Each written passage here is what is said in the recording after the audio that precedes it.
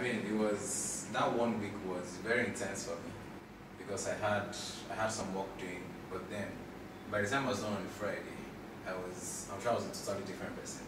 While we were doing the class, actually, I got a brief from one of the companies, right? And then I was going to write a particular charge for it, but then I decided to, based on the things I heard in the class, the people that have been around and everything, I decided to up the ante a bit, Correct. just to try it out.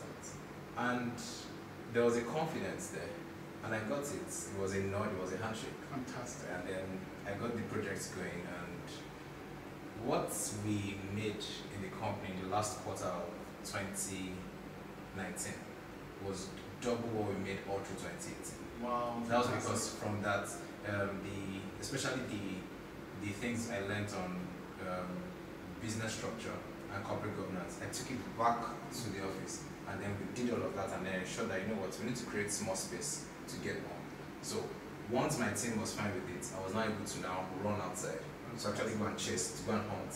And then going there, I came with the same mindset that I have in the environment of the class, where I said, you know what, we're not going to take this X amount, we're going to go this X amount this time around, because we understand the value that we're going to The more value. And I hope you're going to come back to finish the 2 other modules. I am, sir.